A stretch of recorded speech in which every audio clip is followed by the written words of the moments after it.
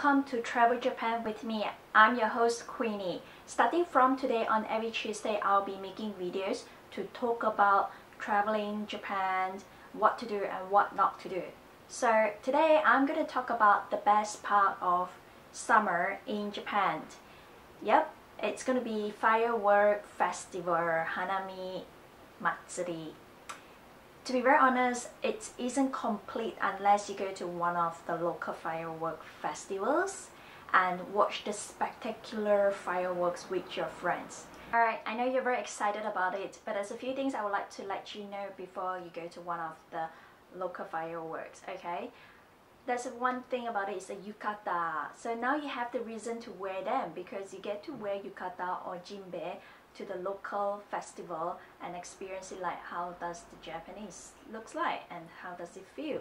So you actually can wear them, and yukata is for the girls and jinbes are for the boys or for the men, and they're not very expensive and they're very easy to wear. You can actually go to one of the local store and rent them for a night and you can experience it. How does it feel to be like a Japanese in Japan, to watch the spectacular fireworks with your friends.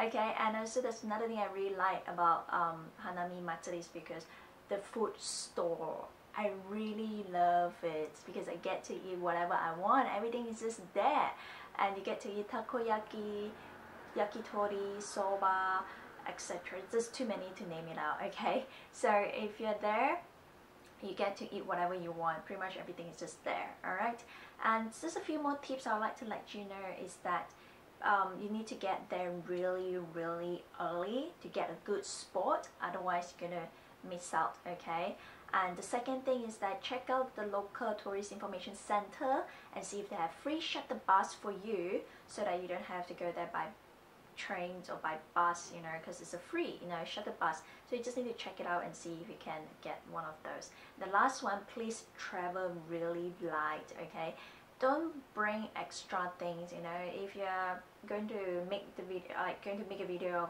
the fireworks, all you have to do is just bring a camera. Okay, just travel as light as possible because it's going to be really packed. Okay, you might get like more than 10,000 people at one spot to watch the fireworks. Okay, so don't carry too many things. Alright, so those are my tips and what you need to wear and what to bring, what to expect at the local firework festival, Hanami Matsuri.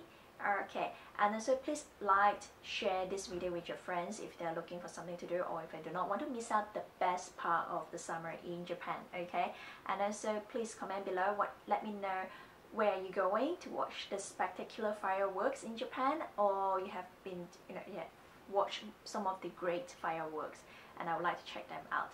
And also remember, please subscribe my channel for more videos of traveling Japan with me. Okay, thanks for watching and I'll see you next time.